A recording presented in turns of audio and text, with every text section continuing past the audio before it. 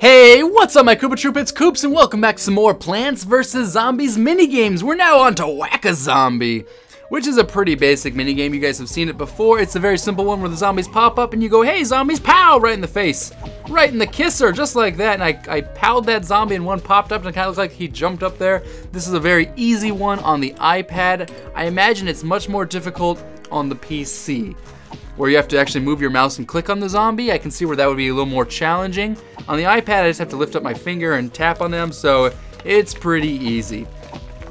Now, you might be wondering why I got rid of the one up there, as opposed to maybe the first gravestone or first tombstone. Well, the reason is because the zombies can only pop out of the tombstone, so if you get rid of an entire lane like I did up there, no zombies will come out of that lane, meaning I only have to worry about these bottom three lanes. Well, now that fourth lane up there as well. If I can get some more sun from killing one of these guys, I will get rid of that one. There we go. So I'll go ahead and grab that right there. You can see you can also spend 25 sun to go ahead and get the potato mine or the cherry bomb if you needed it. But I really don't need it, so that's why I'm not doing it.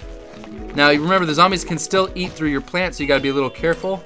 There we go, got a chocolate for old Stinky the snail, and I've got quite a lot of sun here. I'm gonna go ahead and I keep using the 75 Grave Buster. My reasoning is because it makes less zombies pop up and it also gives me a coin. So if I can do it, I do it. Go ahead and grab that one right there. Cone heads, remember, take 2 hits, so that's where that was coming from. I just was kind of clicking around right there, and it ends up being a victory for me.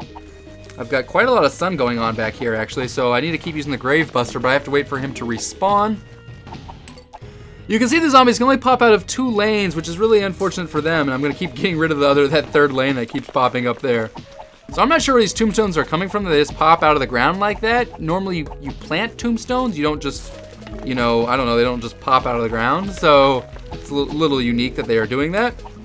You can see the zombies are really desperately coming out of these ones, which makes it very easy because I just get to spam my finger clicking on it and it'll just kill the zombies. There it comes. Oh, one of the guys came up from up there. Now some of these are really fast, some of them are really slow, which makes me laugh because some of them pop up and they're like, brrr, and this one right there, look at that guy go, look at him go. Man, he's fast. That was a fast zombie right there. Go ahead and get rid of that one as well. I'm getting it down to maybe 1 lane if I can, which will be pretty funny because then the zombies will get really screwed. Go ahead and do that one right there. But remember, they keep, like, more tombstones keep popping up, so it's not like it's always easy enough to do. And, yep, there we go. That'll get rid of that one. So now the zombies can only come out of 1 lane. How unfortunate to be a zombie. Okay, now they come out of 2. They keep cheating and popping up tombstones. But back down to 1, and you can see I can just keep tapping right here. I'm doing massive damage to multiple zombies. If I can get rid of this one in the back here. And now they're all coming out here, so I can just keep tapping right here with a mallet. It's like cheating. It really is cheating. Oh, and the zombies cheated by having them come up in other lanes. That's unfortunate. Those guys in the back were really slow. Oh, that was funny. I'll go ahead and get rid of this one down here. Oh, these guys, look at them all coming up there. Look at them all. That was impressive, zombies, impressive. Get rid of that one at the top. Once again, they're back down to 1 lane. Oh, I was about to say that, but then they popped up. No, don't eat my plant. Oh my gosh, they're gonna get there. Oh, they tried really hard that time. Oh my gosh. Look at them all. Look at them go. No, don't eat my plant. Oh my gosh, the zombies! I am tapping like a madman. Here comes the final wave of zombies. And there wasn't that many, and this actually is a lot easier than what I was just going through. I'll go ahead and let that really slow zombie make his way to the finish line.